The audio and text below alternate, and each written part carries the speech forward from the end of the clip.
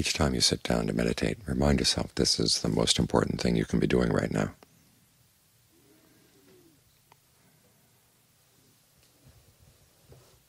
And it's the most important skill you can develop in your life.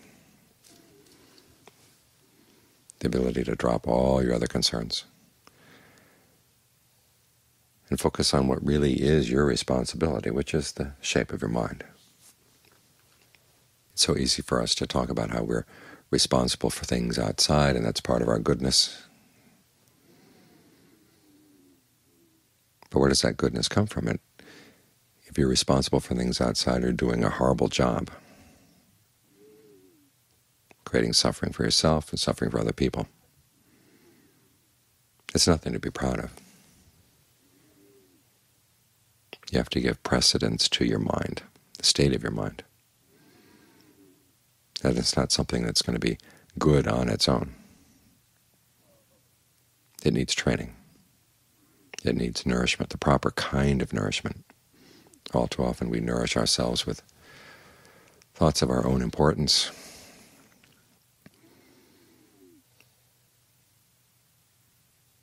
thoughts of sensuality, thoughts of who knows what. And that kind of food is not necessarily good for the mind.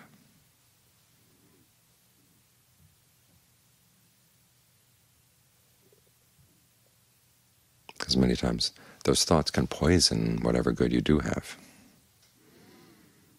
The Buddha gives us an example of someone who's practicing concentration, starts thinking about how his concentration is better than other people's concentration, and that immediately, right there, spoils it. Well, the same issue doesn't apply only to concentration. It can apply to anything else you do in life. If you do it well, but then you build up a lot of pride around it. It's like taking good, nourishing food and then spreading something poisonous or something rotten over the top.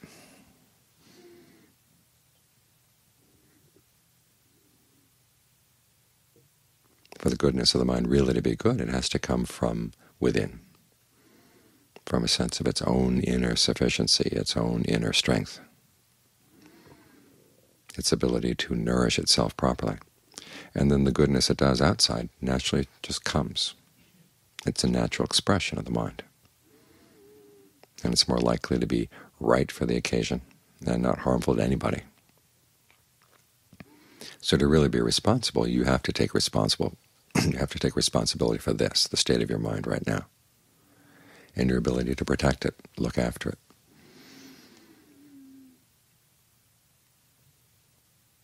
This means you have to give it a lot of attention. It also means you have to be willing to put aside a lot of other connections in your life. When Luang Pu Thai was here this past couple of days, this is one of the themes he repeated over and over again, is our need to be quiet, the need for restraint, the need to focus on what really is our responsibility as the shape of our mind. And no one else can do this work for us. You see this when you're dealing with other people. People you love are suffering, and there's something in them that you can't reach. Say when someone is really, really sick, or really miserable, really depressed, and you just can't reach them, or someone's dying. And you realize if that person had taken care of his or her own mind,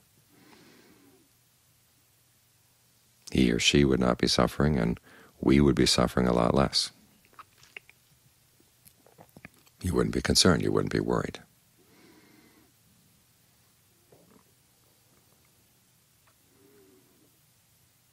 So this is your number one responsibility, your shape of your mind right now. And the goodness of the mind is something that doesn't need to be decorated. It doesn't have to have a lot of pride or conceit around it. I mean, there's a certain amount of pride and conceit that you need to take as you're developing it. But as it gets better and better, you find that they're really unnecessary. You can put them aside, because the goodness of the mind in and of itself is its reward. So we focus on the breath, try to bring the mind to, first, as the Buddha says, a state of seclusion. You put aside any unskillful thoughts that come up. You try not to get entangled with concern that they are arising as a blemish on your ego. What the hell? They're here. But you don't have to get involved with them. They're going to come, then they're going to go. You just don't have to get involved. And you learn how to pull away from them. It's not that you're in denial of them, it's just you don't have to participate in what stories they want to get you involved in. You see them come, and then you just watch them go. You've got a place to stand here with the breath. Try to make the breath as comfortable as possible.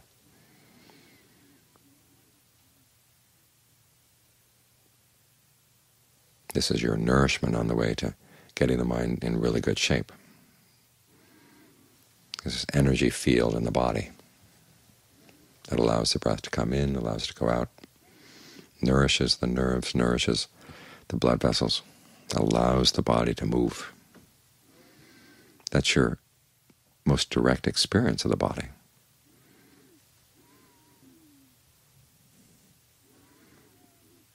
And yet we tend to look past it, interpret and see it as being the solid parts of the body or whatever, and then wonder how we can get breath to go through the solids. Actually, the breath is already there. In fact, as far as our awareness is concerned, the breath is primary. It comes first. That's why when the breath energy is flowing well, it really is nourishing to the mind, because it's so near to the mind. It fills your awareness of the body with a sense of comfortable breath energy. And when that sense of well-being comes, then you're in a much better position to look at your own drawbacks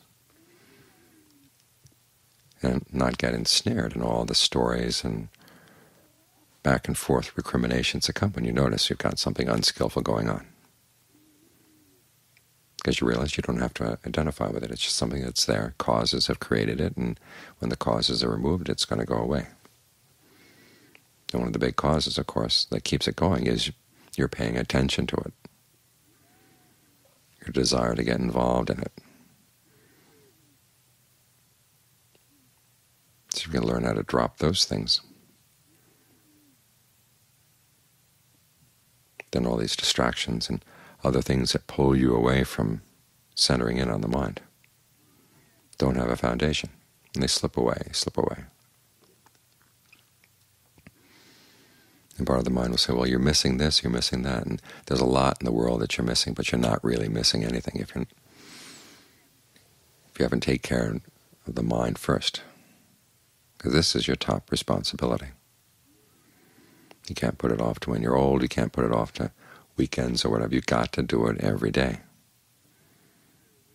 because the mind can create trouble every day.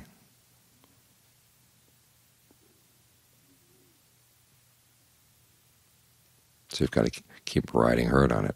But riding herd doesn't mean that you're causing it to suffer. You're actually giving it a sense of well-being, and learning how to protect it, learning how to have a sense of its value.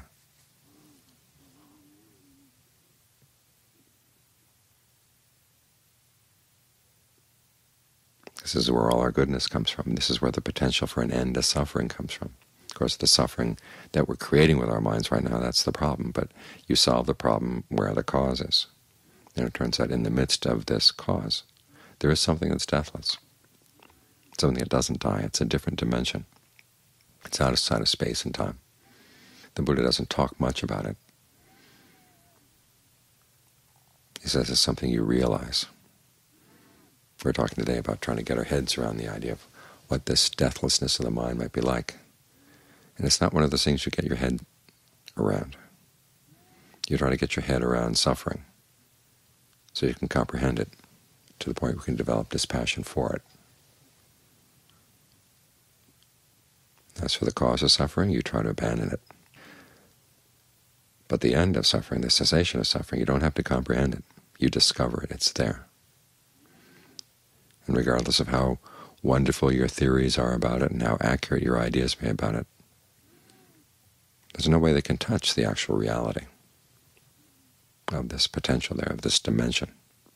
But we can talk about developing the path using the strength we gain from concentration to look into the ways in which we're causing suffering and learn how to abandon them, and look into the most paradoxical part of the mind, which is that it likes to create suffering. We want to understand, why is this happening? We want happiness, we want pleasure, Yet the things we do end up creating so much suffering, and we are attached to things that are causing suffering because we don't see the connection. We don't think there's any alternative. And so when the Buddha does talk about the cessation of suffering, he tells us enough to let us know that it's really good and it's really worth going for.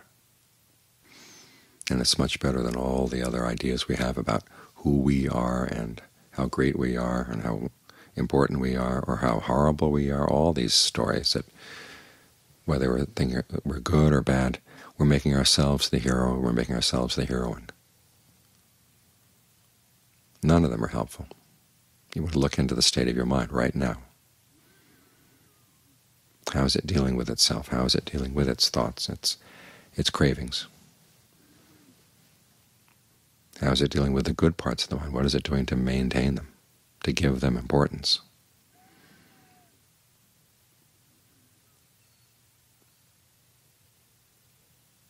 Those are the questions you really want to ask, and those are the ones you want to focus on.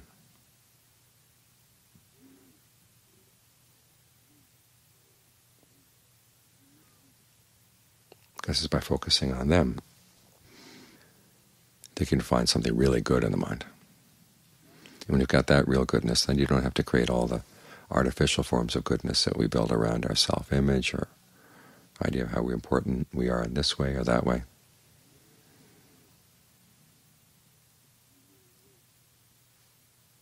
The Buddha talks about the different levels of generosity that come along as we're practicing, and they get higher and higher, until finally you get to the state of being awakened, and then generosity is just a natural ornament to the mind.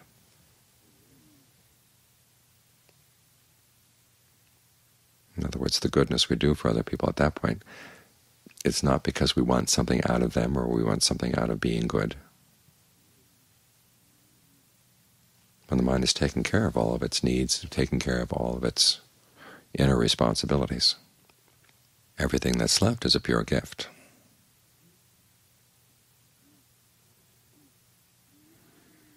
This is why this should take priority. As for anything that gets in the way, anything that distracts you from this, you've got to put it aside for the time being. It's like learning a musical instrument. You have to be willing to go and practice for hours and hours and hours by yourself. You're not playing for anybody. It may sound like you're being selfish, but no, you're learning how to get really good at it. So when the time comes down, you actually do go out on the stage, you've got something good to show. You've got something good for people to listen to.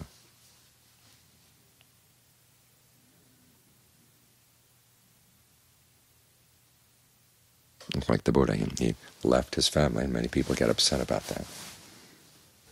He was a deadbeat dad.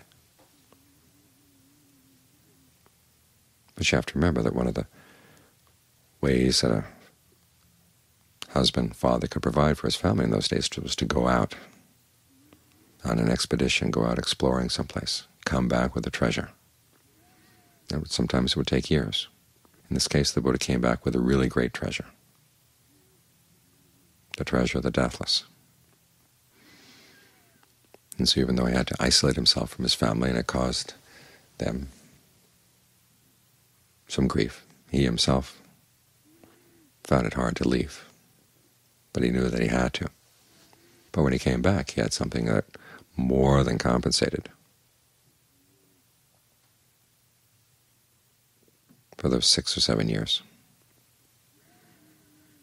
So remember this when you find that the demands of the practice actually demand that you be willing to get away from your family, get away from your friends. It may look like you're being irresponsible, but you're actually taking care of your number one responsibility. And when you do that, everybody benefits.